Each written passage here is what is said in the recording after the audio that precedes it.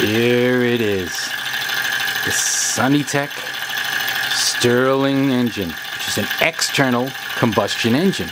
Now, an external combustion engine means that we've got combustion coming from this little alcohol lamp, which has a wick in it, creating external combustion, meaning it lights up.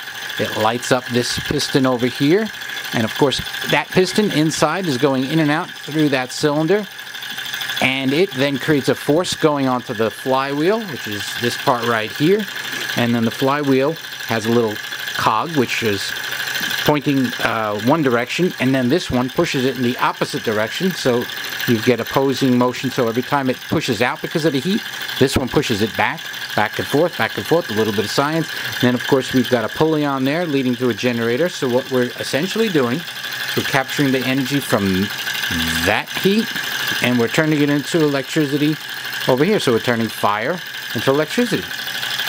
Don't you just love science? Now this thing is very well made, by the way. If you look at the individual parts, they're polished, they're beautifully put together, so even when it's not lit, it still looks great on your desk or wherever you might want to display it. I put mine right on my desk. I've got a couple engines like this, and this one is a beaut.